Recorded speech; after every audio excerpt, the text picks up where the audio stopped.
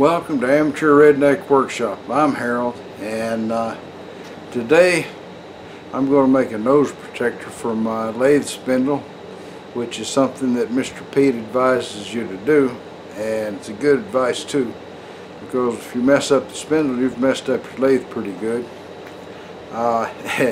And recently I made a video showing the ER32 collet set I bought, which is the reason that I need the cover, you know, the nose cover for my spindle, because once you put that collet chuck in there, in the Morse taper, well then you've got exposed threads. All the delicate parts of that spindle are sticking right out there in the air, and you could come cutting along there with a tool and shave all the threads off or something, you know. And speaking of that, of that ER32 collet, and my mistake trying to assemble it and use it, or not use it, but test it for concentricity. The first thing in the box was this thing right here. Now there's not a woman in the world that would have failed to read this at least maybe a couple of times, and then she'd have called some of her friends and discussed it at great length before she ever picked up a piece of the hardware. And she'd have known exactly how to assemble the darn thing. But me, I opened the box, set that over to one side, got into the stuff, you know. I don't want to lose my man credentials. So, the instructions, what's that, you know? Anyway, let's make a little nose protector. And I talked to Chuck Bomarito. He's from Outside Screwball Channel. And Chuck's a certifiably nice guy and all that. He sent me a text there for all the way from California, and said, hey, how about this nose protector that fits your lathe? And of course it was too big. And I said, no. He says, well, I got some Delrin you could make it out of. And I thought on it, and I thought, well, hey, you know, I've got a whole bag full of Delrin just about the right size already that one of my viewers gave me.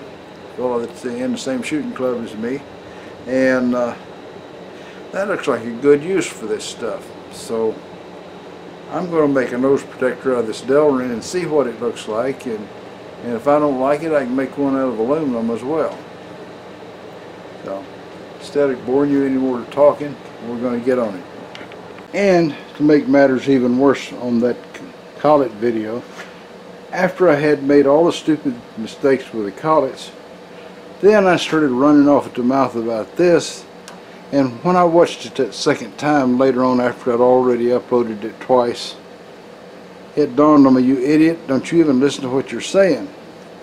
The motor, and I'll drop this thing down, is connected not to the ankle bone or the shin bone, but it's connected to a pulley right here. I don't know if you can see it or not, but it's right up here. It goes down to this big pulley, which they're both two-step pulleys there, which goes through, let go of it, got it hooked on the wire, alright, which goes through the side of the machine onto this pulley, which is connected to this pulley, which is then connected to these two belts on the final output of the thing. So if I want to disconnect the motor from hanging on to anything, I just lift up this lever. Now the motor's not connected. It's still harder to turn, but there's still even one more thing. If you're thinking when you're doing things, you can take this little guy and put him in neutral. That disconnects the gear train it goes to the lead screw. Now then, all you've got to turn is just a spindle. I don't know what to say to that other than that I should have went to the range instead of making a video that day. Alright, well, let's get on with this next job. Now there's a fellow that makes miniature woodworking tools, and I mean really nice miniature woodworking tools, sort of jewelry class I guess you could say, because they're really right. And I think the name of the channel is Hamler Tool. If that's wrong, I'll put it down here at the bottom of the screen as to the right name. But I think Hamler Tool is the name of his channel, or maybe you look for Paul Hamler. He was featured on Mr. Keith Rucker's tour going to the Arn Fest, I think, one year. And Keith Rucker showed us all the fantastic stuff the man had made. So I'm going to put down below there in the doobly-doo, I'm going to put a link to his channel. So you guys can go over there and take a look at all the neat stuff he makes. Okay, so I've got this nice piece of Delrin chucked up. I picked out a speed I figured probably appropriate, and I'm going to just kind of square it off here and drill a hole in it and get it close to the size for putting an 1.5" 8 thread. Excuse me. Going to get it close to the size for putting an 1.5" thread in it. Not altogether how fast you should turn Delrin, but if it doesn't melt, I'm probably not going too fast. And it's a beautiful February day here in Texas. It's near to 80 degrees Fahrenheit outside. I don't know how much that is in metric system, but it's getting close to, you know, summertime kind of temperature. All right, well, that little lever down there that you disconnected with, you have to connect it if you want it to run. Alright, so we'll just face this thing off. It should be pretty easy at being soft material.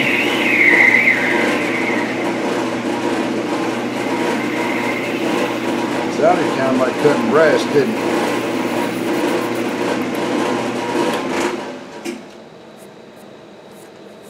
Oh, that's smooth. Smooth as a baby's bottom. Alright.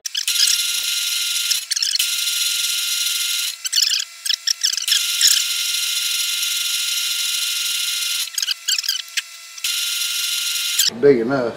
Let's see if it's in anywhere near some standard size. That's 2.192. I'm going to call it really good. 2.192 is good. So now to drill a little hole, and we'll get a boring bar and bore it out to the right internal size, and then we'll thread it. You guys take a nap. Well, I got a drill bit that looks like it wouldn't be too big or too small.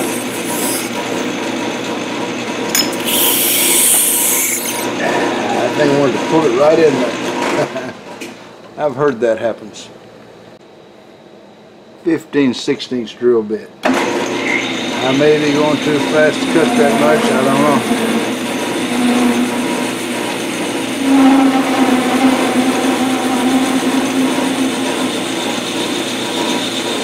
So far it's working. This is one of those drill bits I got when the hardware store decided to quit selling large drill bits. They were on sale at, you know, a really truly half off or more.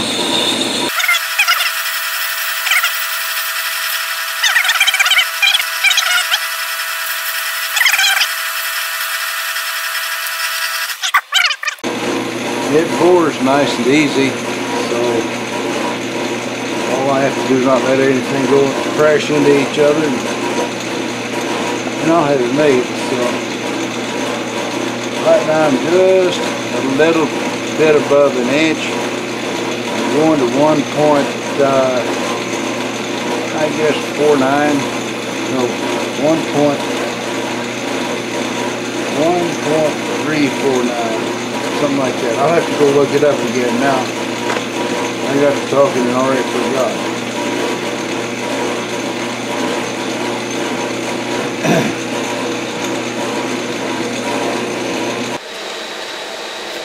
Okay, I think this must be about right.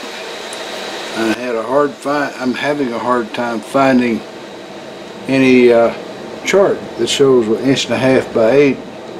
I'm sure it's there somewhere. It has Siri look for it, and she couldn't find it. So anyway, I'm going for 1.383, and I think that'll be close. The 6 threads per inch is 1.4 something.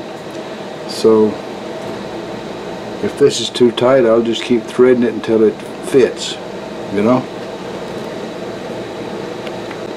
After a long search, I found a threading tool that'll do the job, and I've got the thing set for 8 threads per inch. So we'll give it a shot here. I'm gonna start on the even number on the dial, which I think any of one of the lines on the dial would do, but I always like to pick a number and stick with it, you know. So I picked number 2, and that's where I'm going to start the threading every time.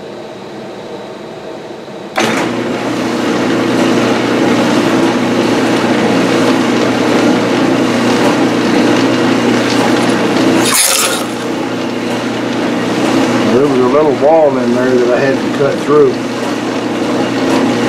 and that was it. Alright, let me check and see what my scratch looks like.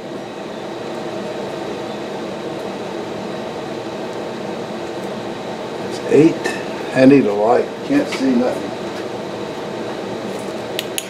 Not only is the material black, but the light's dark.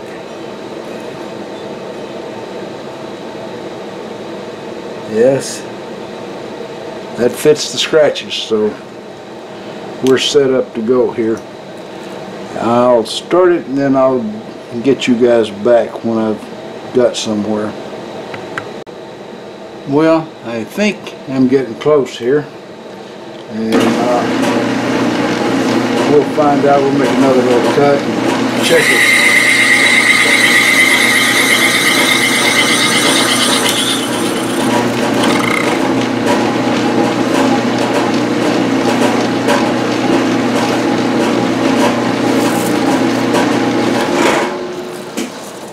One of the secrets is you got to get the stupid thing dead on center, though, or it just flat won't cut.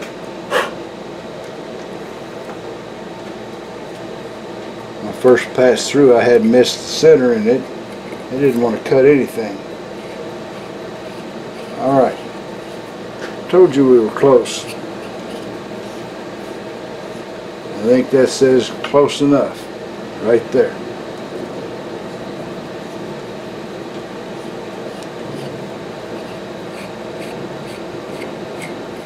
I bet you thought I was going to have to take the chuck off and turn it around. I've got this guy. So, he's my ready-made plug gauge. Alright, now I'm going to go in here just a certain distance and cut the threads out. I know I went to all the trouble of putting them in. Now I'm going to cut them out. But this thing's got the smooth spot back behind the threads, and I need to make it fit that. So, and they get tools changed out, and I'll bring you guys back. Now, I think Pierre said something about chamfer before you thread. Too late now.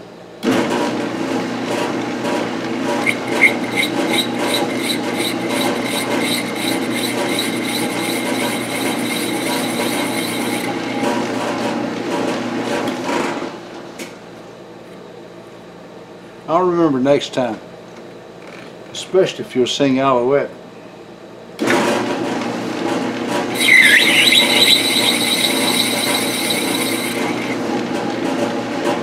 know, the old carrot and stick routine. Right, Pierre? So measuring the chuck over there, I need to go in about 3/8 of an inch for the flat spot.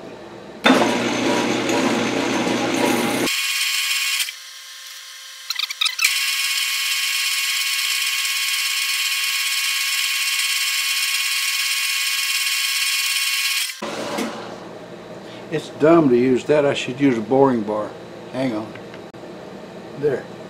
Boring bar we started out with.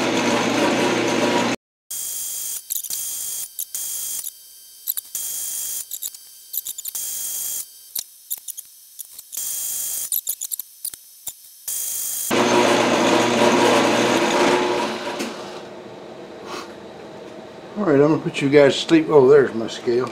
Never mind. I was going to put you guys to sleep so I could find it. That's pretty well just dead on. Alright, to see if the diameter is close to dead on. If it is, then we're through. Or at least for this part. It is 1.5, right on the money. So it's back to sleep until I move things around. Alright, let's screw it on here if it will do it.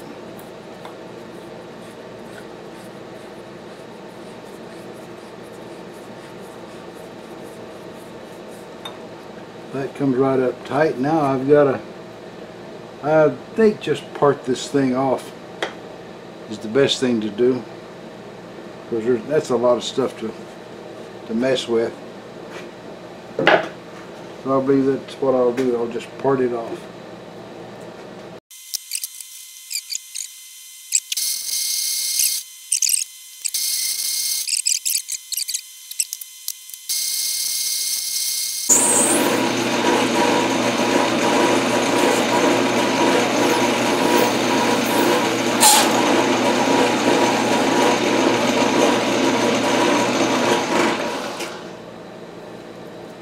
That kind of chattered, didn't it? Doesn't look good when it chatters. So I'll get another tool and dress it up a little slicker, and then I'll wake you guys up. Well, that's a nice clean chamfer, I think. And let me get in a little closer. Looks slick to me. Now that I need a little something there for grip, you know what I mean? And I think I'll do that tomorrow, but I'll probably do that on the milling machine, just cut some grooves, you know? At least that's what I'm thinking I'll do. So you guys take the night off, and I'll be back.